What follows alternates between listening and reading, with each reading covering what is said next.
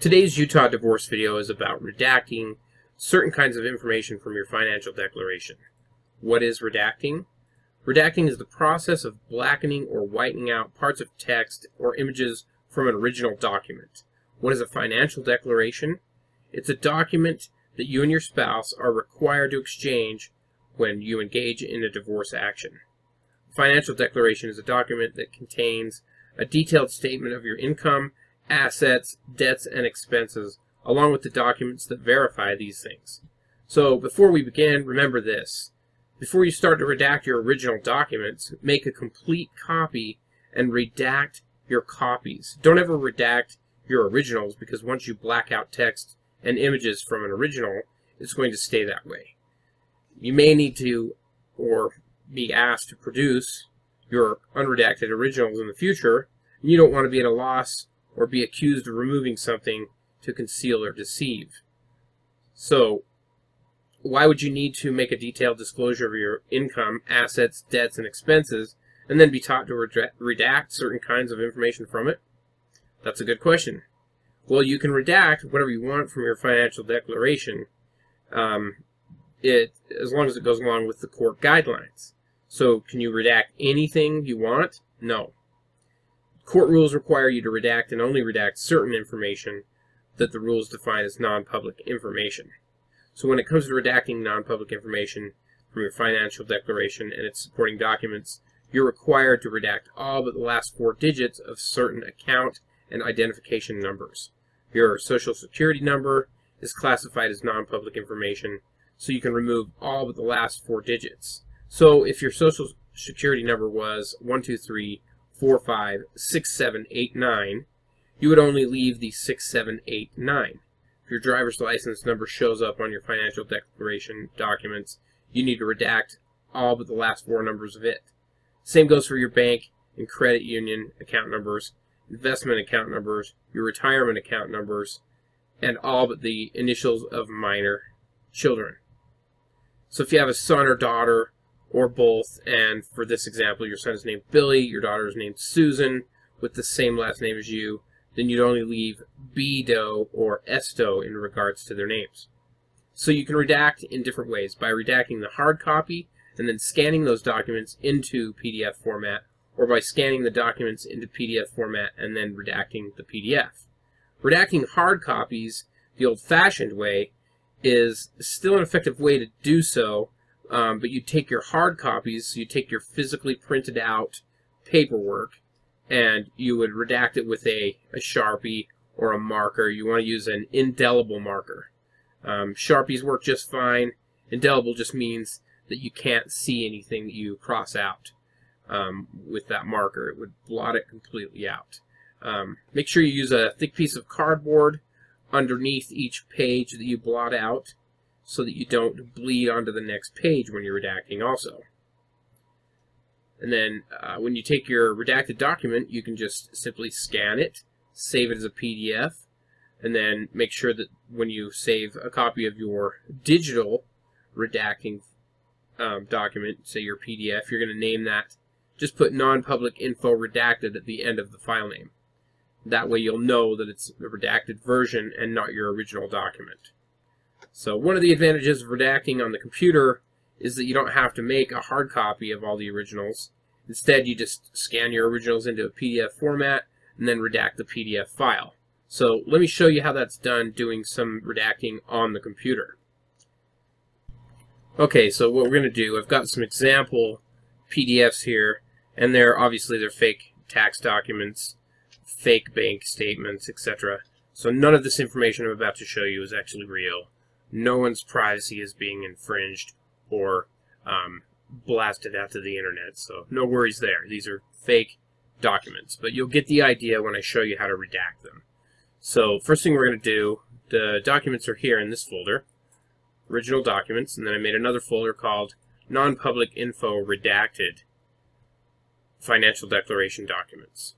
So we'll know which ones are which. So first thing we're going to do, just grab these. You can drag them in there, but if you drag them, sometimes they'll move depending on what operating system you have.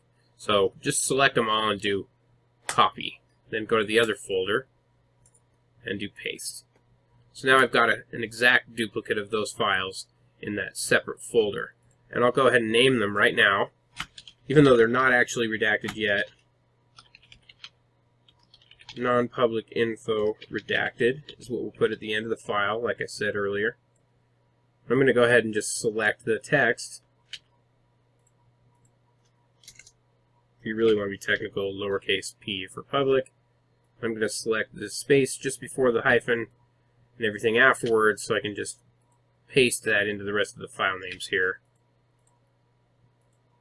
And that's that. Now we know those are our redacted copies, even though we haven't redacted them yet.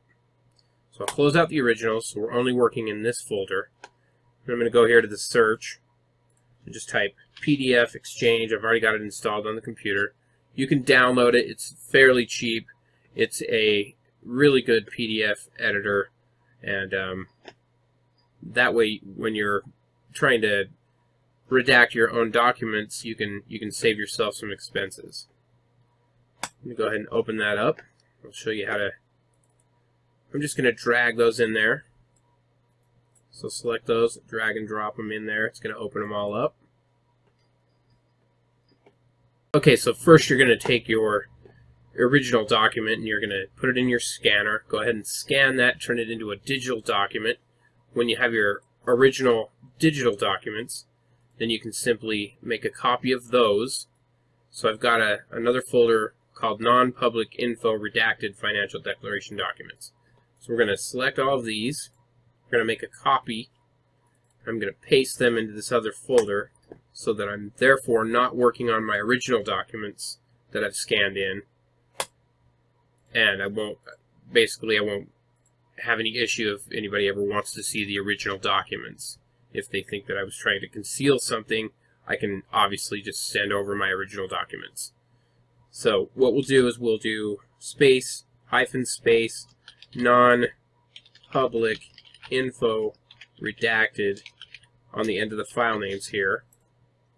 I'm going to just select that text and the spaces and do Control-C on my keyboard, so I can just simply click once and then click twice to be able to rename the end of the file, and then I just do Control-V and it'll paste the rest of that on there.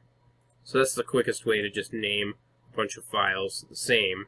Give it that non-public info redacted name at the end of the file name, so you know these are your redacted copies.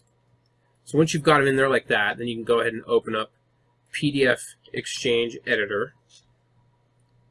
And that's the editor that I prefer to use because it's inexpensive to buy, it's easy to learn how to use, and I'll show you how to redact some of these documents. So I'm going to just drag those documents in there rather than go to File and open and all of that. I'm just going to drag all of those in.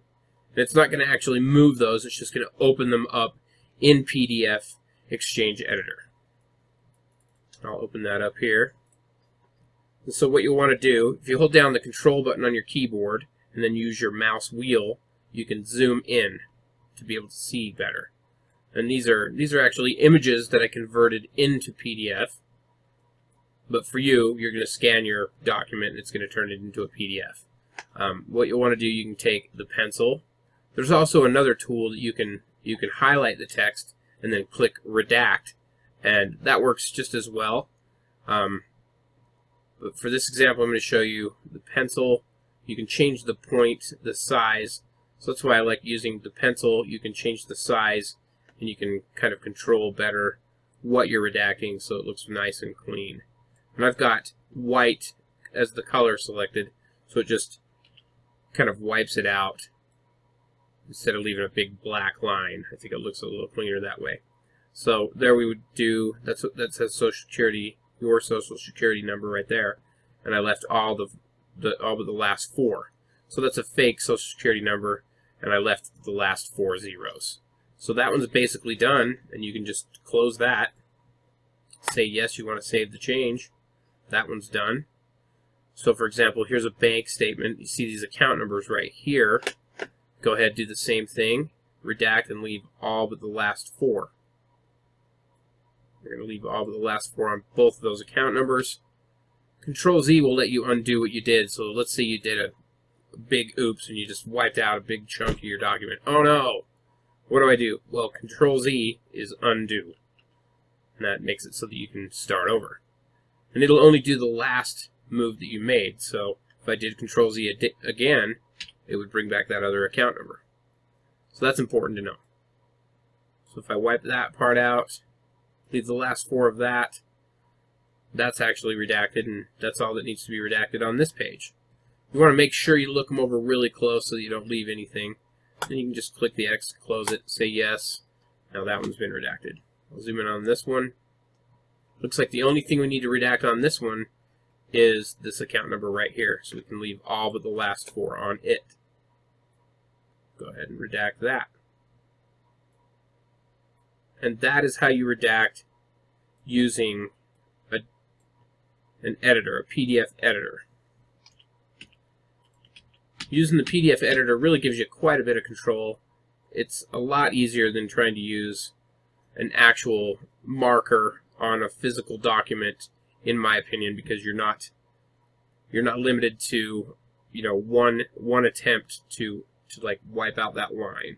When you're doing it by hand on an actual physical document, you do it once, you make a mess up, and it looks horrible. Then you got to print it and start all over.